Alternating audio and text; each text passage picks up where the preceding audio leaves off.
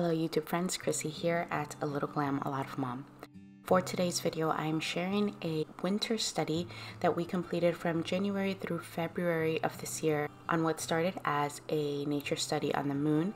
It led into a women in history study on Katherine Johnson, the space race, and NASA's Apollo program.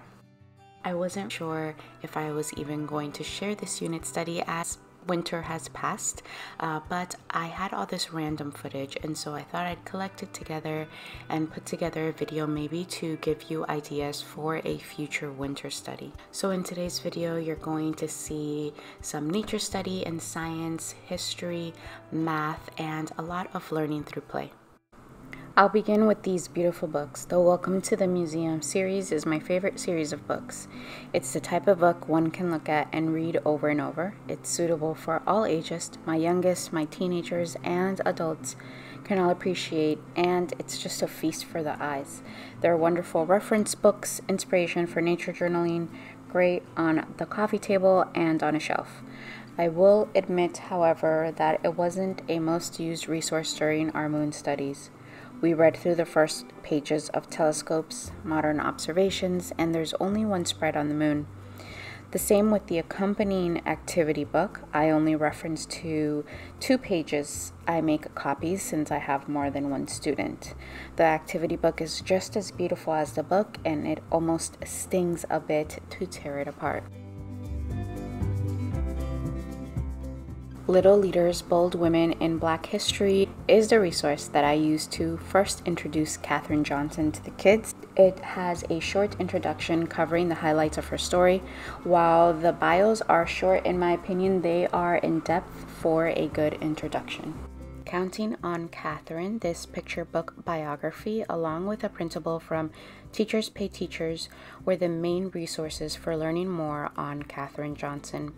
An engaging read aloud for kids. There is a repeating line, "You can count on me," that the kids pick up on and tells the main idea of this book, that Katherine played a major role in NASA's early space exploration. I enjoy the background story on Katherine as a child and her family, and I also appreciate how the author explains the kind of mathematics and math language Katherine used during Apollo 13. In this book, she's not just referenced as a computer, like in many other resources.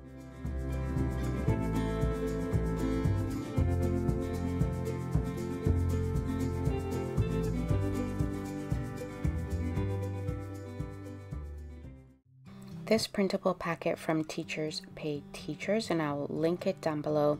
Obviously, it is worksheet heavy, so I just picked out the ones that seemed like the less busy work, if that makes any sense. I had Bella dictate a reading assessment.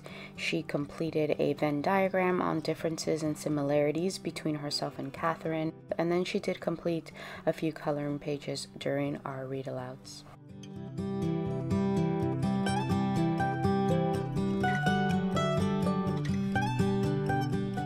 As we tapped into our inner Katherine Johnson and explored the world of numbers, I came up with a few hands-on math games. The first was launching our own Apollo, which we called Apollo 88, and I'll explain. First, Bella had to create several prototypes of these rockets that are launched by blowing into a straw attached to the rocket. I put out on the floor a printout of Earth, where we launch from, and one of the moon, where we wanted the rocket to land. I encouraged Bella to measure the distance from our Earth to the moon, and the distance was 88 inches, and that's how this mission got the name of Apollo 88. It took several launches to figure out that the rocket needed some tinkering, so Bella ended up attaching a plastic spoon to help it go further. With each launch, I had her record how far the rocket launched and how short it was from the moon, 88 inches. And so here she's showing her work for each launch. It took 5 launches for Apollo 88 to land on the moon. Another fun activity as we explored the world of numbers was creating a 225 math frame. We used a large cardboard square, and it took precise measurements to create even blocks and numbering each block. We made 225 number chips out of thick watercolor paper, and of course Bella added an artsy touch with watercolor paints. Bella's favorite form or way to use this was just as a puzzle, piecing together, matching all the pieces.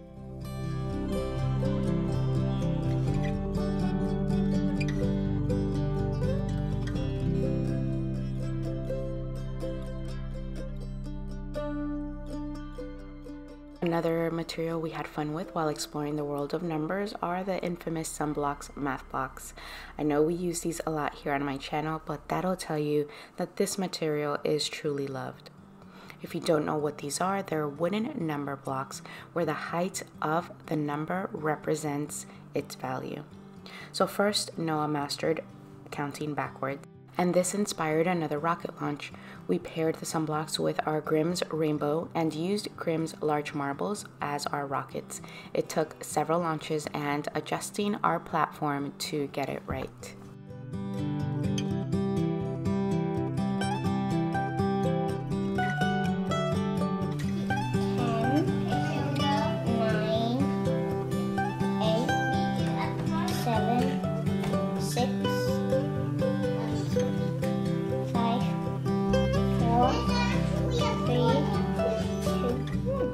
And here, through learning through play, we're covering number sequencing, spatial awareness, geometry, building, STEM, critical thinking, problem solving, and logic. 3, 2, 1, blast off! Oh, we had 2 casualties. 10, 9, 8, 7, 6. 3, 2, 1, blast off! Mission Yellow makes it to the moon! Continuing with our learning through play, we loved this board game, Sums in Space. It's an addition and subtraction game, but what caught my attention about this one is that there are 2 ways to play. It's the traditional classic board game and a cooperative game. The board is pretty simple, a galactic type of scene.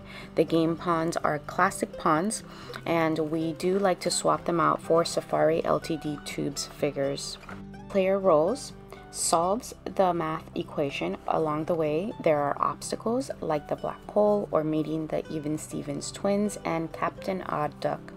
The traditional game is a race to get to the ship first. The cooperative game is a race against time to get all astronauts back to the ship on time before blastoff.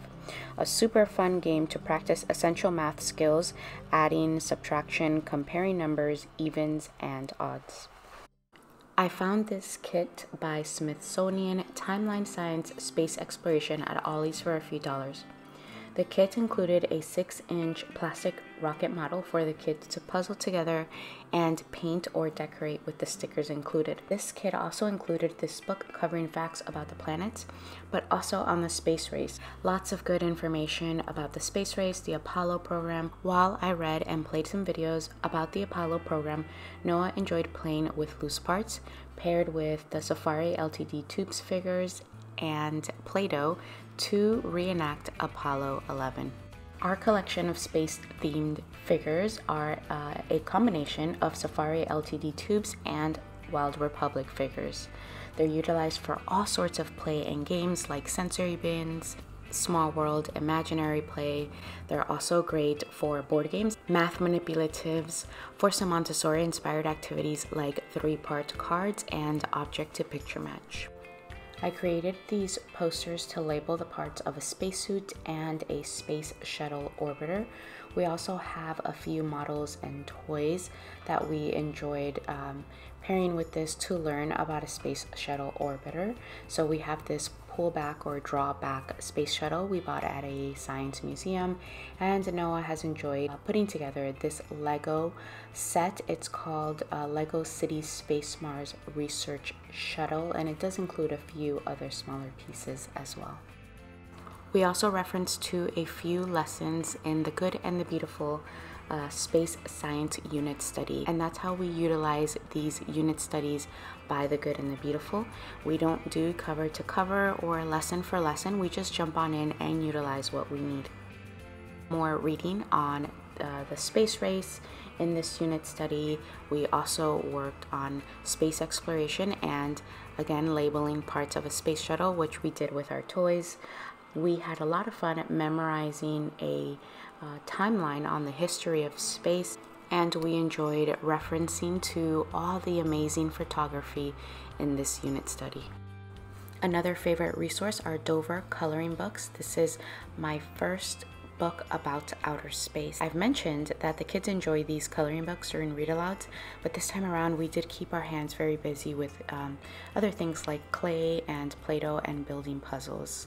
However, this is an awesome resource. I love the illustrations and the small snippets of information to accompany it.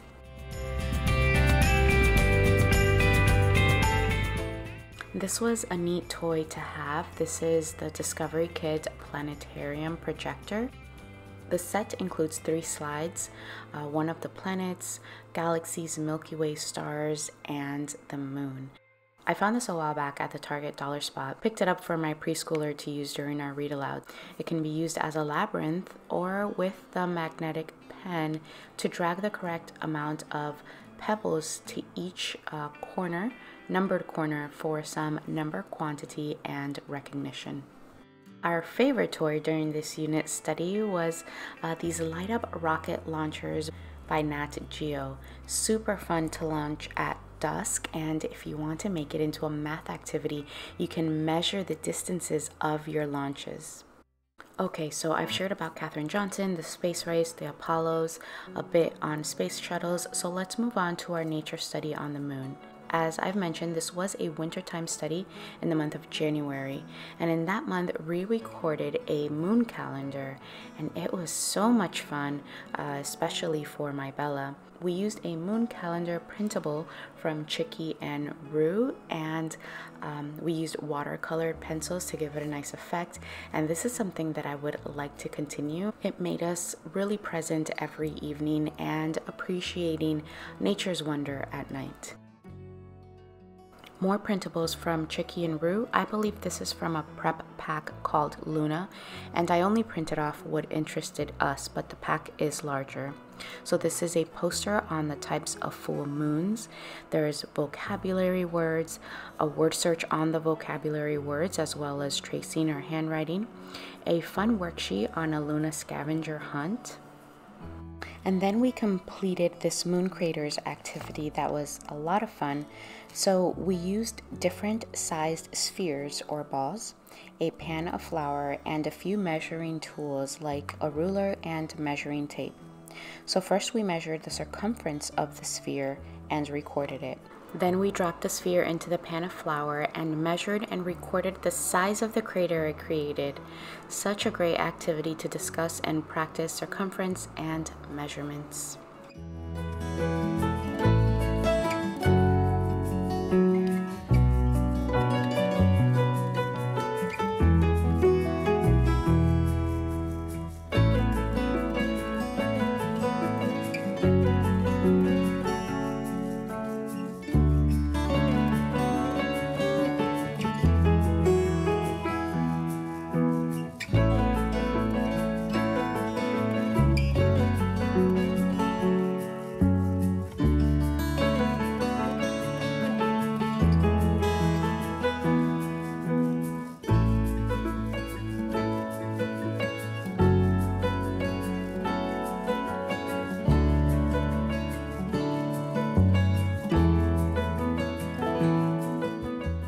Also loved this learning pack On the Surface by Firefly Nature School. By the way, I do want to mention that I believe that Firefly Nature School collabs with Chicky and Rue and uses some of her art.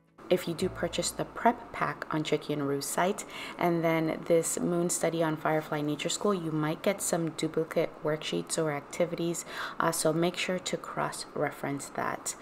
These learning packs by Firefly Nature School, there's always educational information to read, a prompt for an activity outside, which I love, a hands-on project. This one was creating a moon model out of dough or clay and labeling it. You can use a simple salt dough. We used air dry clay and I made labels with toothpicks and small pieces of paper. And then I threw in the various tools to make the craters on the moon. And if you don't want to get messy with clay or dough, there's also a labeling the moon worksheet included in the pack. This is a 10-gram printable from NASA Kids Club. I have it here as a reminder to share their website with you. You can find loads of resources, free printables, activity ideas, and games. So I'll link the website down below. Another fun and free printable is this Oreo moon phase match. We use Oreo cookies to recreate the moon phase, a very dangerous activity for me as I love Oreos. And if you do want to skip out on the Oreos, you can also do this with dough or modeling clay. These are moon phase blocks by Uncle Goose. So first, the quality is super nice. This is a 9-block set that shows each of the 8 moon phases. So 2 debossed sides feature a moon phase and its cycle location. And this was fun to make imprints in dough. 4 printed sides show moon rise and set times, tidal effects, a phase illustration, and the moon's location in relation to the sun. Also included is 1 bonus block on the lunar eclipse. These are made in the USA out of sustainable Michigan basswood and printed in non-toxic ink. These blocks are so fun for exploring the moon phases for younger children.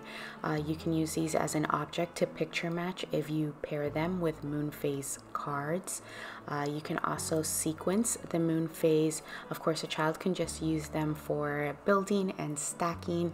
And like I said, we were able to use that debossed side for making imprints in Play-Doh. Just overall a wonderful open-ended material.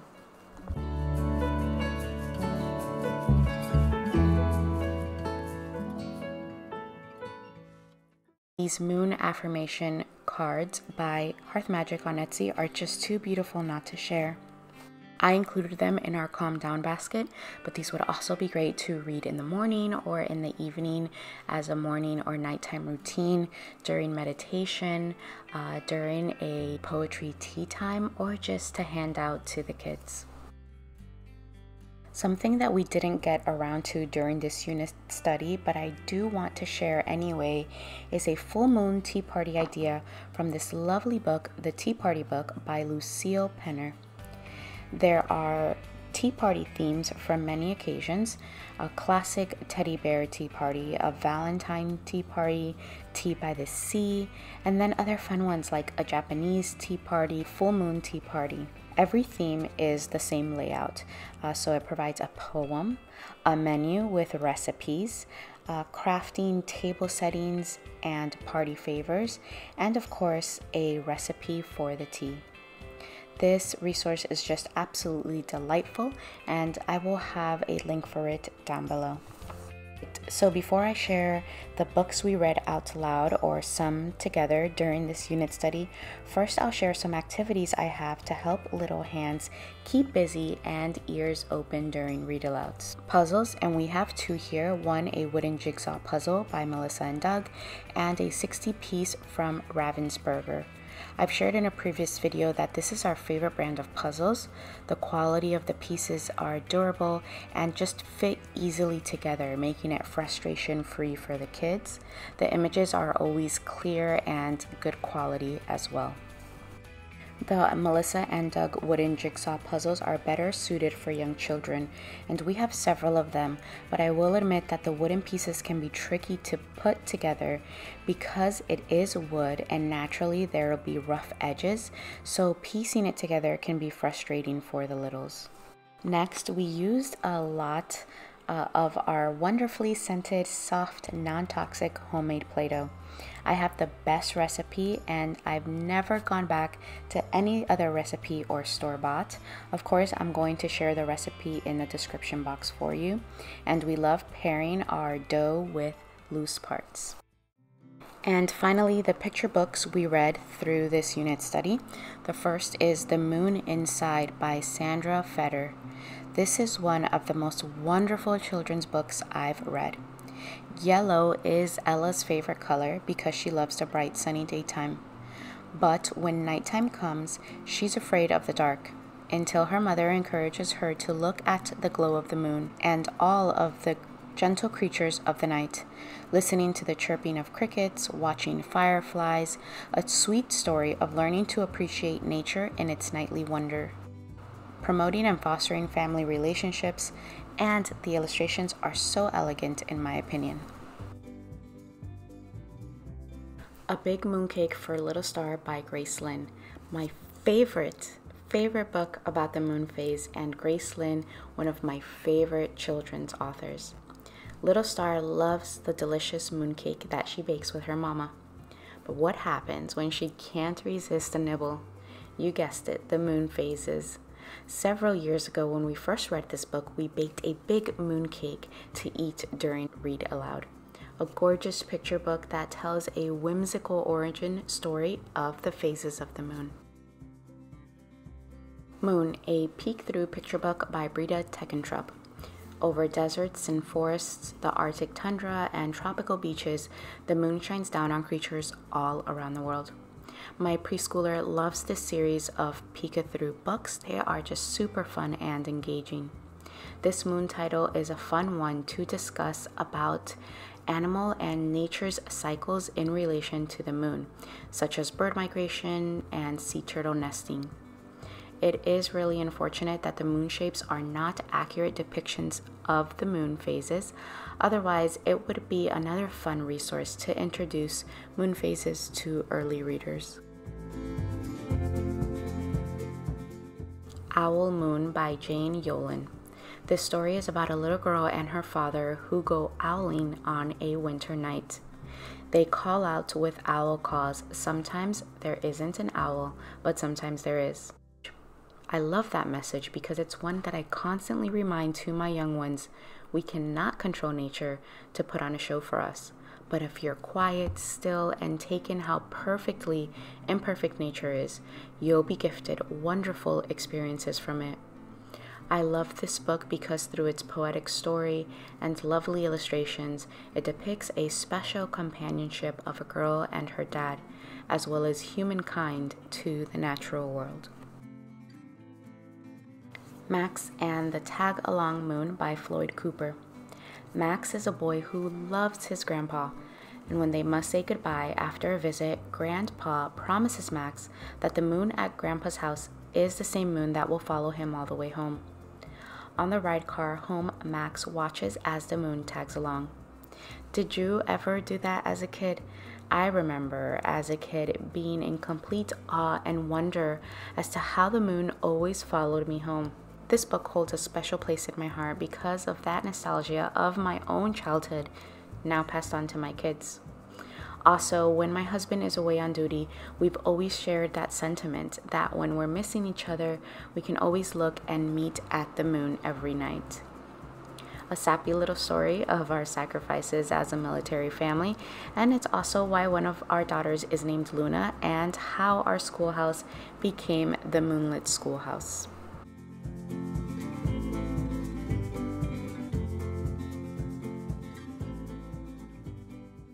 Alright, that's it for today's video. If you enjoyed it, please give me a thumbs up. That's a free way to support my channel, and I also love hearing from you guys in the comments. These videos are actually my favorite to share. I love putting together unit studies and sharing ideas of learning through play and how we can weave in together different subjects like math and history and geography and science and nature studies. But more than all these ideas for activities or sharing recommendations of all these resources that you must go buy right now, I hope that this video inspires your family to step out of the worksheet and meet your children at their level and engage in some wonderful, meaningful learning through play.